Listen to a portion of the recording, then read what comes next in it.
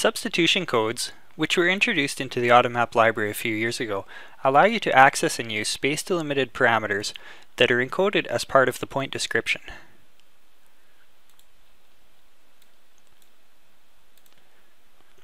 For example, for my tree points, a plotted description like this, $1 tree height equals $2 allows points that are coded like tree oak 10 to be drawn with a label like oak tree height equals 10 feet.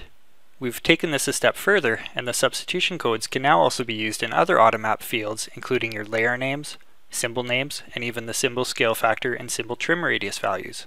As you can see here, I've told it to use the first parameter after the tree code as part of the block file name, and also as part of the layer name.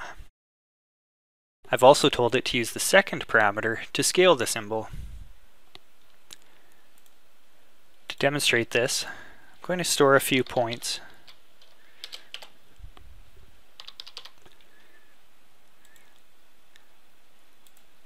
Put one on this lot, coded as tree oak 10.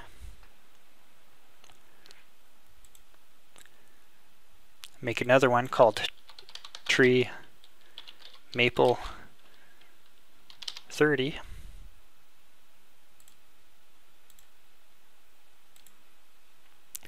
And let's make one more called tree pine 15.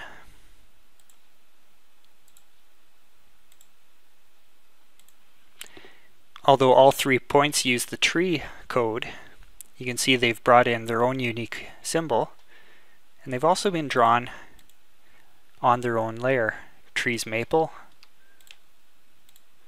trees oak, and trees pine.